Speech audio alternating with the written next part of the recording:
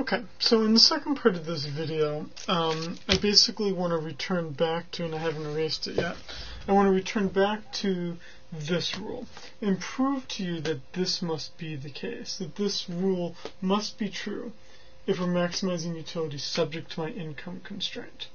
Okay, now we're going to do this with, in 3 steps, but let's remember what we're trying to do here. The whole point of this chapter is that we're trying to understand that in a world where we face a lot of different goods that we can purchase, right, that each time we buy a good, there's a cost to us, right? We have to use some of our scarce income to buy it, and we're trying to be as happy as we can be, satisfied as we can be. So basically, how do we get the happiest we can at the cheapest price? Essentially, that's what we're going to try to do here. And we're going to do this with in a 3-step process. First thing that we're going to do is that we're going to describe preferences. Second step is that we're going to describe the income price constraint.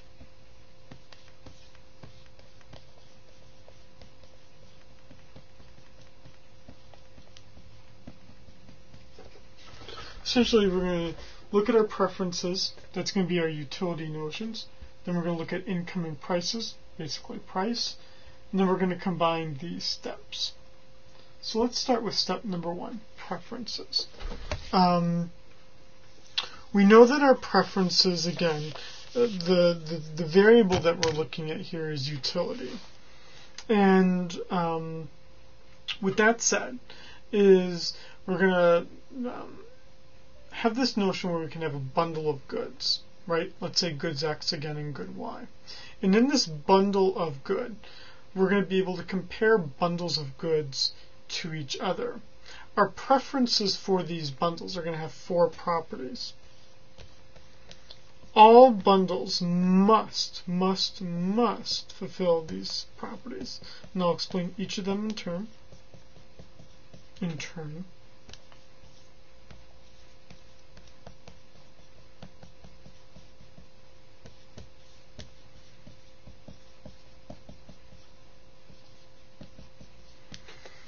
First, let's put it here.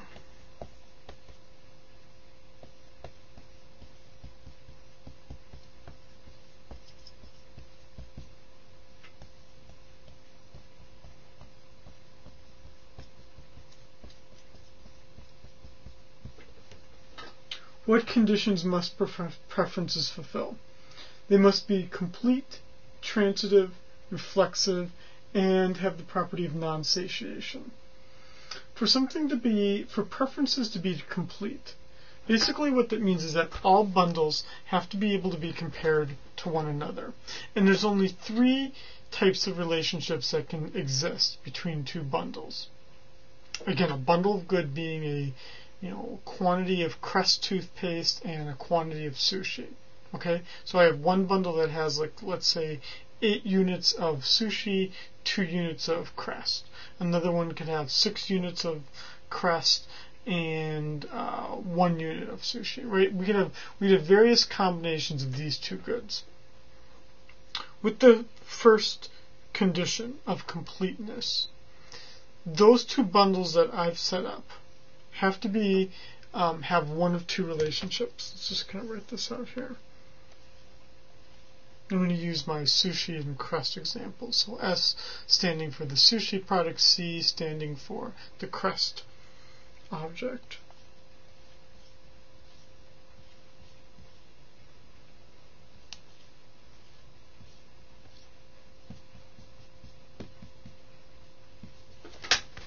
If this is my bundle 1, and this is my bundle 2, so 6 sushi and 3 Crests, 5 sushis and 4 Crests. For completeness to exist, one of the 3 relationships must exist. They must either have it be preferred, not preferred, or the third would be indifferent. either I must want 1 more than 2, right? Because it makes more what? Because it makes more ordinal utility, right? Either 1 must have more ordinal utility than 2, or 1 must have less ordinal utility than 2, or, for the third, indifferent, they have the same amount of ordinal utility.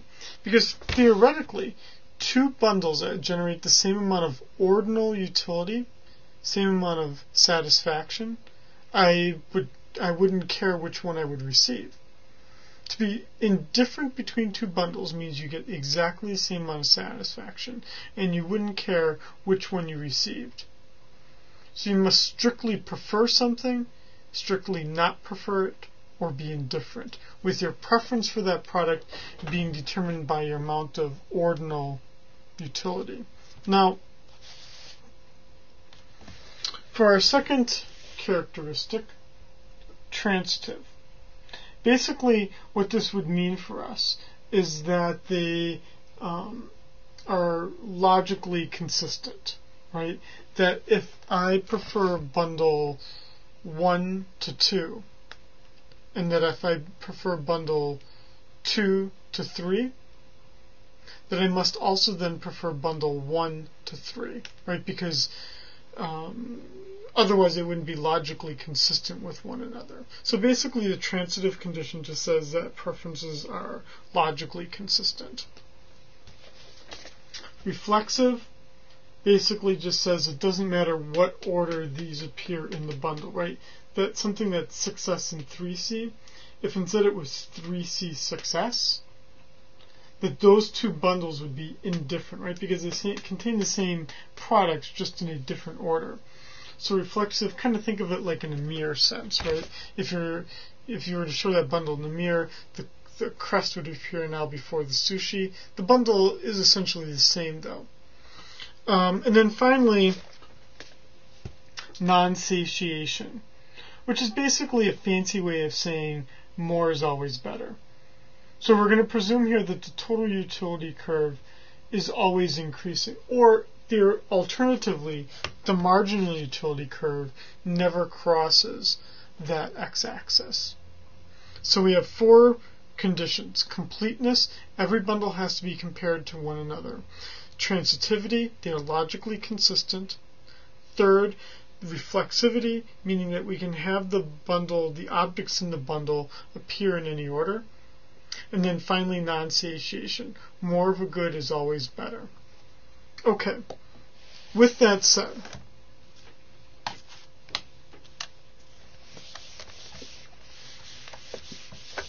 what we then want to do is create what's called an indifference curve or preference space. So I'm going to have my products.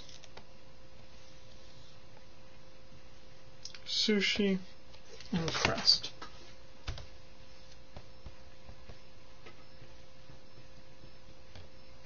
Here's my quantity of crest, my quantity of sushi.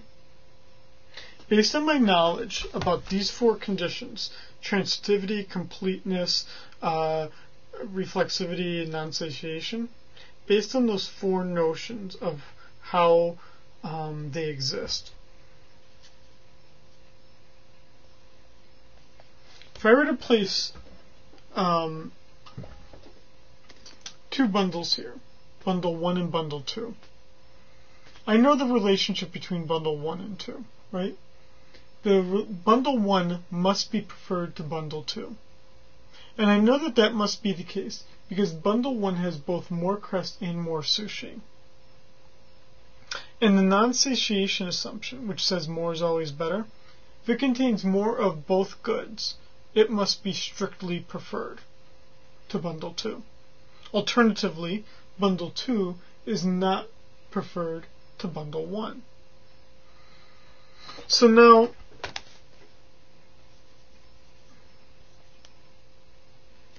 if we were to have a third bundle, let's just place it in the middle here, bundle 3, right? 1 is preferred to 3, 3 is preferred to 2, 1 is preferred to 2. We know that based on transitivity, right? The logical nature of these. Now, what we know for certain, if I were to just kind of make some dashed lines here to kind of reflect the quantities, I basically know that anything in that quadrant, the one that I just put hash lines in, anything in that quadrant, any bundle in that quadrant must be preferred to bundle 3. Why? Because of non-satiation, right? It would have more of both goods if it's in this quadrant. Alternatively, right, anything in this quadrant, bundle 3 would be preferred to anything in this quadrant because bundle 3 would have more of both goods. What about these two areas? Completeness tells us that there must be some relationship, right? So if I put a bundle 4 here, let's erase these question marks here.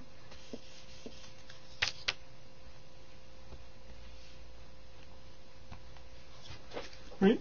The question is, what is the relationship of 3 to 4, of 3 to 5, and of even 4 to 5? Unfortunately, reliance on those 4 conditions is not going to be enough information to tell us.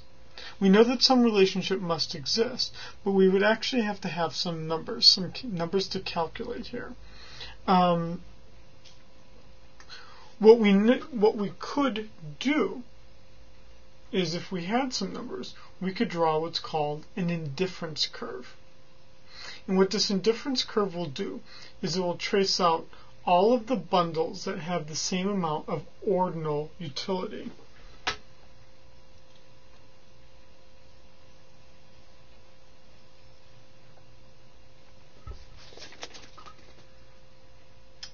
What that bundle would do, or what this indifference curve would do, is it would have the same amount of utility on it. So let's say it's like 100.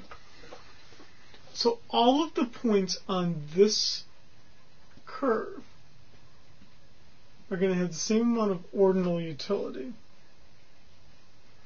Anything on a lower curve would be not preferred to anything on this higher curve. So in essence, you're going to want the highest indifference curve possible. And this entire space is going to be filled with indifference curves. So let's just fix up this picture here a little bit.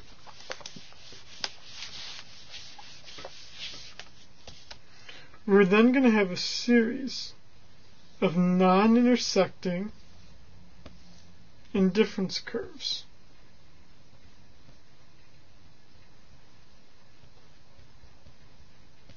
Where the utility is constant along each of these curves.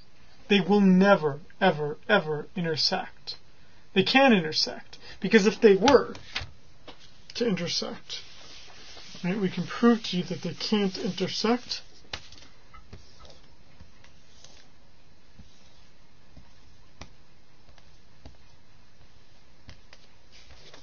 Because if they were to intersect, then if 1 and 2 were indifferent because they're on the same indifference curve, and 1 and 3 were indifferent because they are also on the same indifference curve, then 2 would have to be indifferent to 3, right, based on transitivity.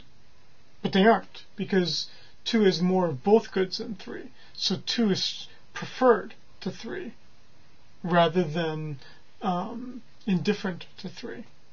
So we would have a violation of our non-satiation assumption. Just the non-satiation assumption would be violated.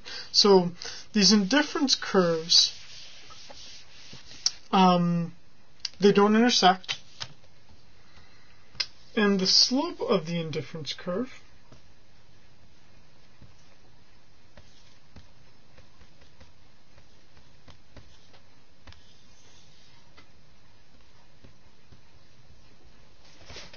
right? Quantity of sushi, quantity of crest, same indifference, same ordinal utility along the curve.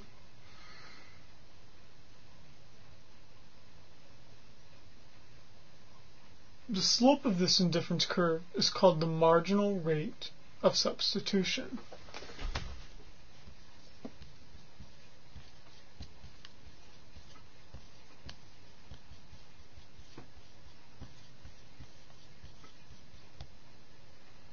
And in this case, what it's going to be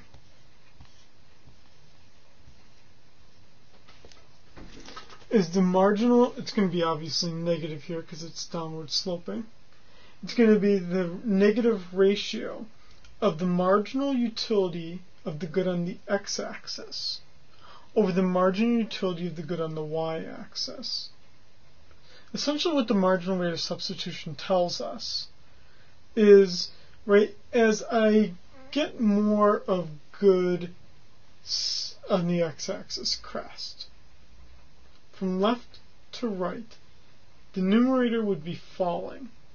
We know that it would be falling because of the law of diminishing marginal utility.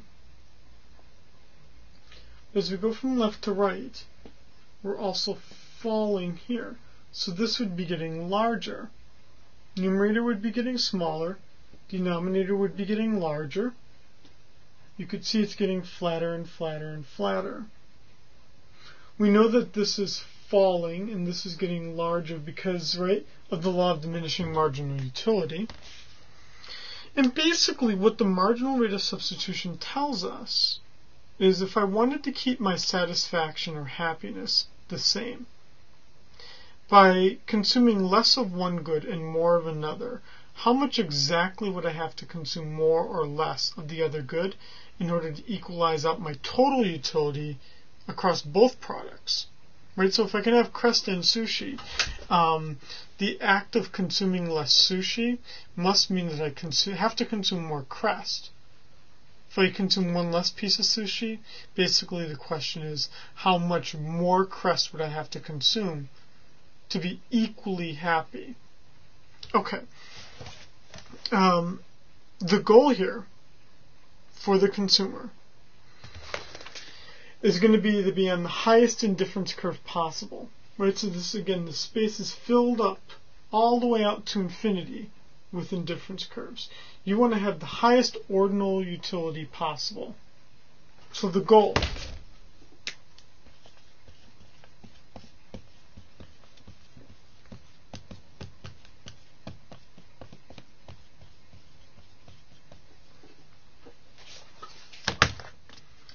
here is to be on the highest indifference curve. That's the goal. There's going to be a constraint. We're going to deal with that constraint in the next video. I'm going to try to break up these videos into smaller pieces so it's a little bit more digestible. So what we've done here is looked at the first step, preferences. In the next one, we're going to look at the constraint.